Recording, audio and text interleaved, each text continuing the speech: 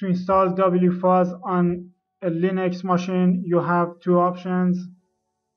You can install it with apt-get install command on your Linux machine, or you can go to the GitHub page for WFuzz and download the file from there and install on your machine.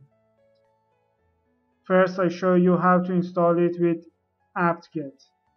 If you are not a root user, you need to use sudo apt-get install and wfuzz. I already downloaded it, so wfuzz is already the newest version on my machine.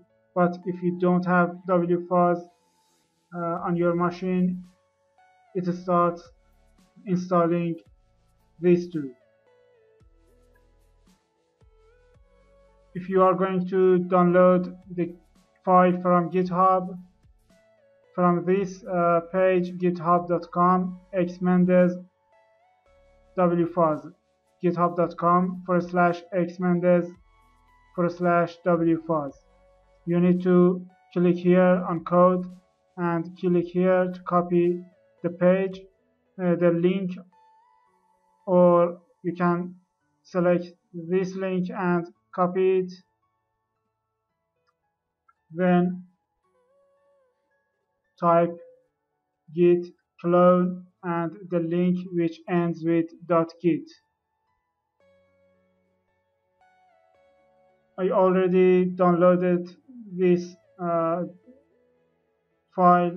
I cloned it, so I don't use git clone again. Go to the file, go to the directory, in fact, wfuzz. There are some files, but we need these two files, requirements and requirements.txt and setup.py.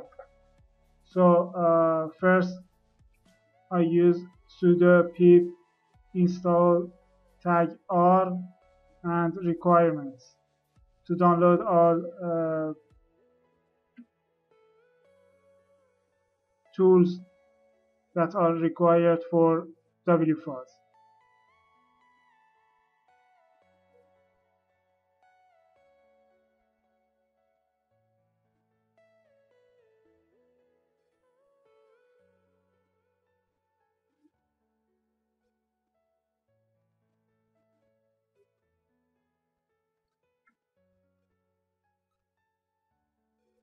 To install WFuzz, now after downloading the requirements,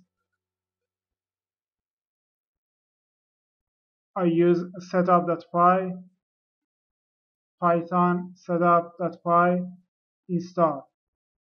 This way I can install WFuzz on my Kali machine, because I didn't use sudo, I get this error. So this time I use sudo.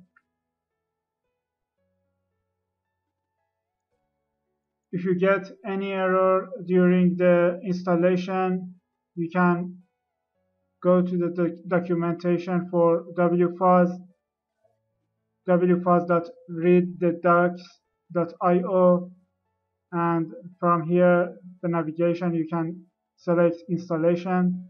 It shows you the way that you can install WFuzz, and you can read the page wfuzz.readthedocs.io to become more familiar with WFuzz. Here you see the installation issues, and you can solve any problem.